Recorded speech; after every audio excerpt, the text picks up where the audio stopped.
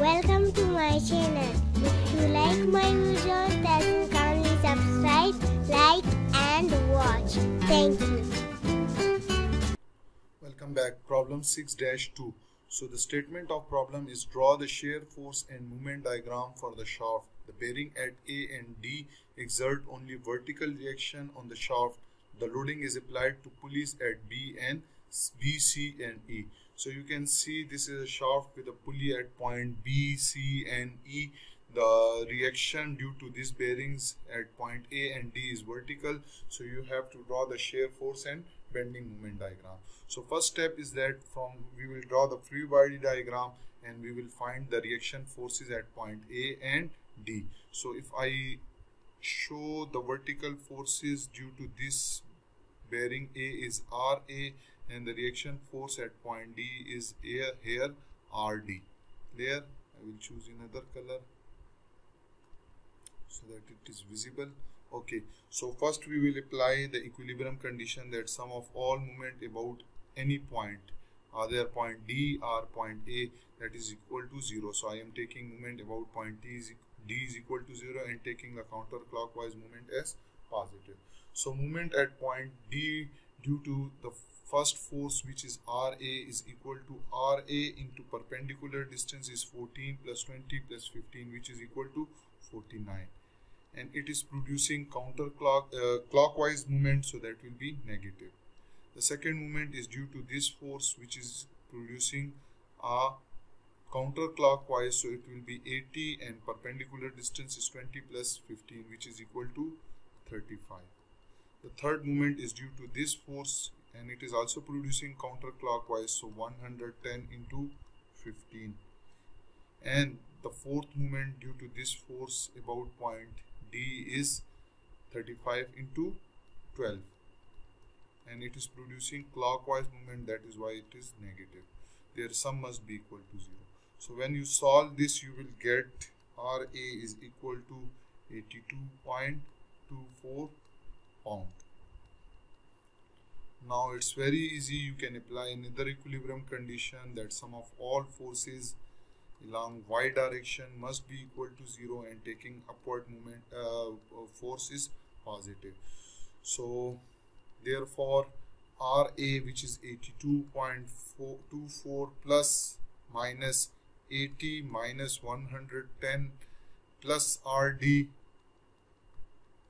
minus 35, their sum must be equal to 0.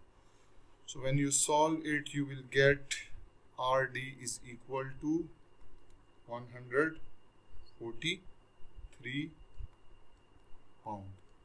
Now you have all the forces. You can draw the shear force, and after shear force you can draw the bending moment. So RA is equal to 82.24 and RD is equal to 143 pound.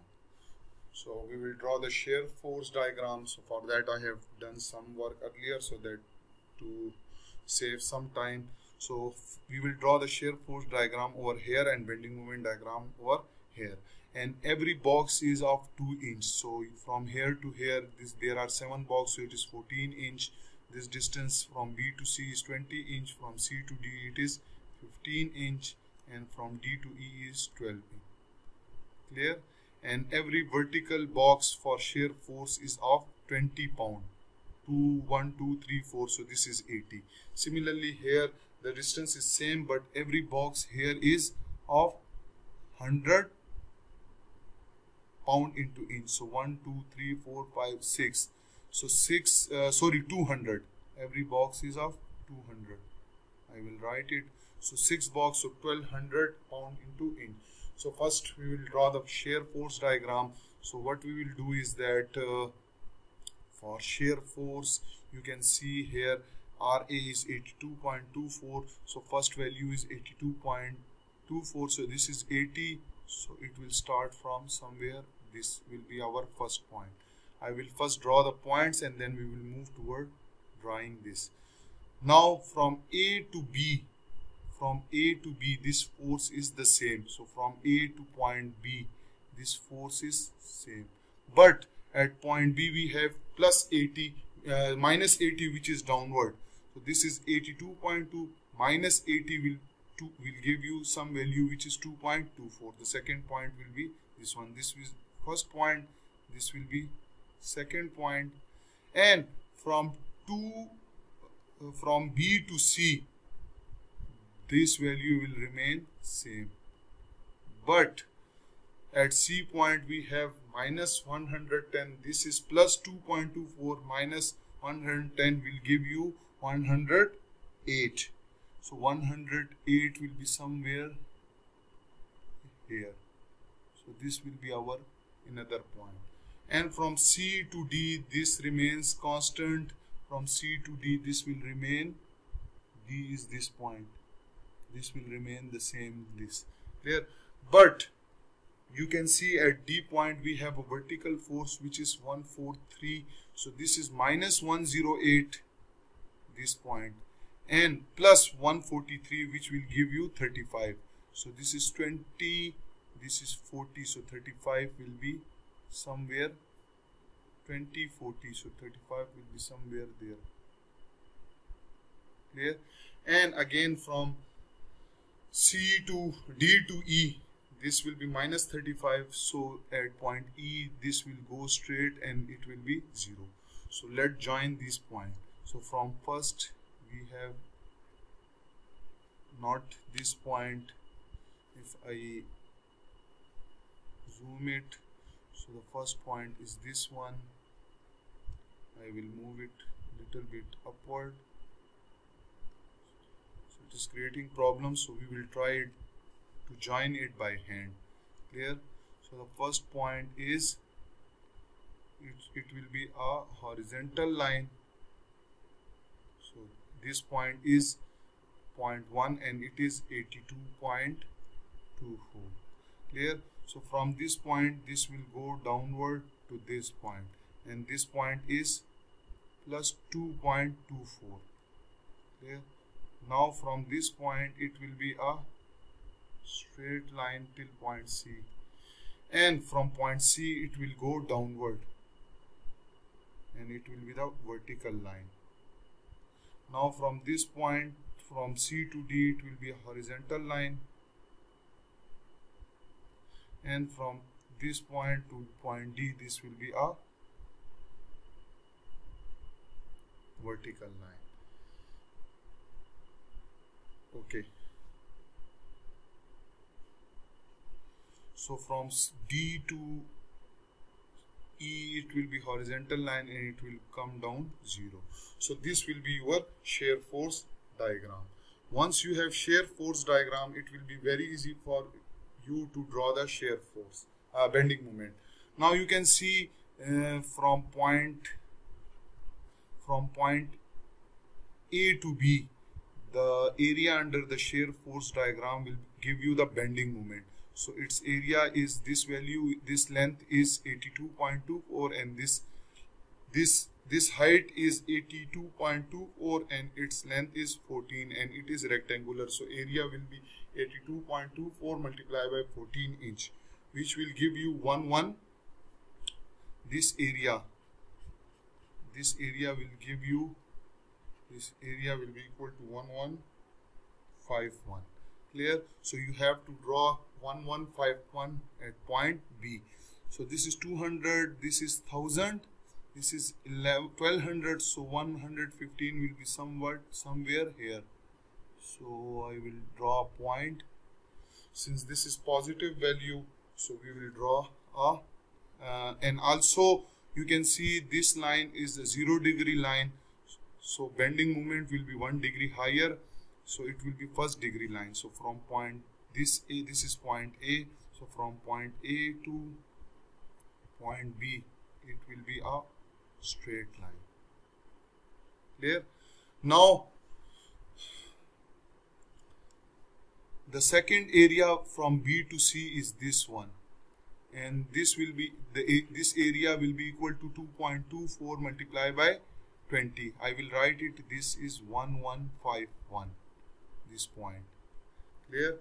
So this area 20 into 2.24 will give you some value, and that value will be, I will calculate it and I will show you. This value is 2.24 multiplied by 20, and that is 44.8. so this is plus 1151 plus 42.8 will give you 1196. So because why we have added this is plus value, and plus 44.4 here is also plus. Clear? So it will be 1195. So 1195 will be somewhat near to 1200. So it will be at point C. It will be somewhere like this. So again this will be also a straight line from point B to C. Clear? So this point is 1196. Now at this point this is 1196, but from C to D the area under the shear force is this one, and this one is the area can be found by multiplying 108 with this 15 inch. So 108 into 15 will give you minus 16. This area, I will write this area is equal to minus 1620, because this is minus 108.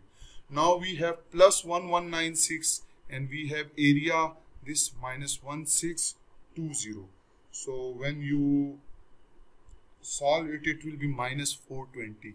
So minus 420, we locate minus 420. Minus 420 is, this is 200, 400 minus 240. So it will be somewhere here. So this is minus 420, this point. So since this is minus 40, the slope will decrease. So we will draw a first degree line joining from point C to D. This line should be vertical, straight line from point C to D. But here I am using this pointer, so again it will be not a correct one. Or if I try to draw it by using this line, so I hope it should straight line. Okay, now that's good. So this is minus 40. Now the third area, which is this one, and this area is this point is 35. This was 35 distance. Force pound. So 35 into 12 is again 420. So at this point it will be, this is minus 420 and this is plus 420, it will be 0. So we will get a straight line.